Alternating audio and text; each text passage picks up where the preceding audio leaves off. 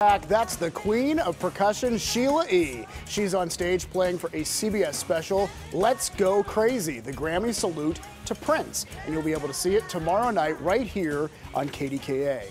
And Sheila E, it is an all-star lineup of performers hosted by comedian Maya Rudolph. And Sheila E joins us live this morning via Zoom to tell us more about this show. First off, thank you so much for joining us. Oh, it's my pleasure. Thank you. You know, it's hard to believe, but it's the 4th anniversary of Prince's death. And I know you have said part of the reason you love doing this tribute is really introducing his music to a whole new generation, right? Oh, absolutely. I mean, his discography is massive, and there's just no way that, first of all, that we could do all the music. But that's what was so great about him creating. He constantly, wrote songs, and to bring this now to hopefully a new generation of people that will enjoy it. Tell us about the tribute, because you have some big names involved in this.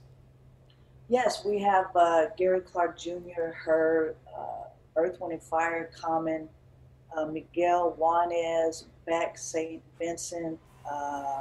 Wow, there's more. I just can't remember. The Time, Revolution, Mavis Staples. Yeah, the list goes on.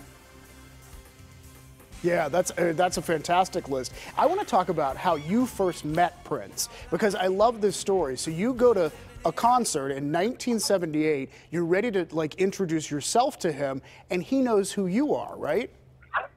Yeah, he hung out in the Bay Area, Oakland, California, which I was born and raised, and he would come there to record because he wanted to be surrounded by and influenced by the people like Santana and Sly Stone. So he performed there in San Francisco. I went to the show, went backstage, put my hand out, said, "Hey, my name is," and he says, "I already know who you are. I've been following your career, and I saw you on this show and this show and this show, and how much money do you make?" Musically, what do you think it is about him that speaks to so many people? He touches your soul, your heart.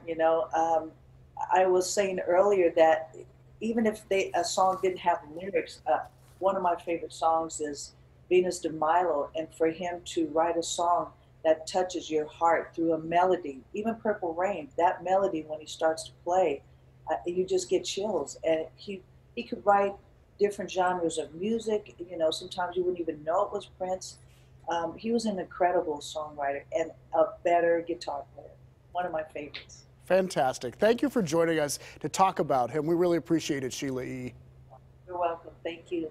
Well, look for the CBS tribute, Let's Go Crazy, the Grammy salute to Prince. It's tomorrow night right here on KDKA from 9 until 11 o'clock.